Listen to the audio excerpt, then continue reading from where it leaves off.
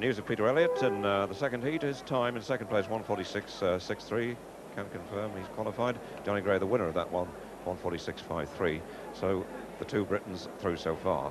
Let's have a look now at heat 3, and we joined this one with 400 metres to go.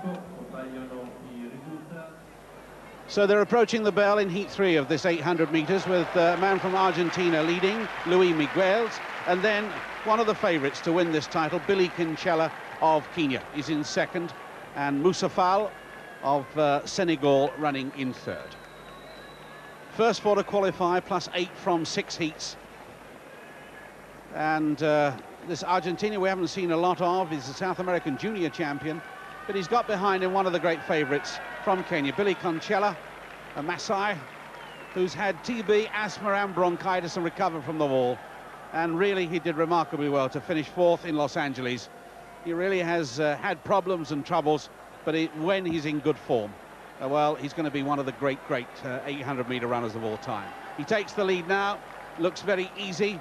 Moussa Fall is going. Ostrowski of Poland is into the running. Moussa Fall in the green and red, Ostrowski in red, and Billy Konchellah just doing enough there. Moussa Fall gets second, Ostrowski of Poland third, and the finishing time, or the winning time, 1:47.98.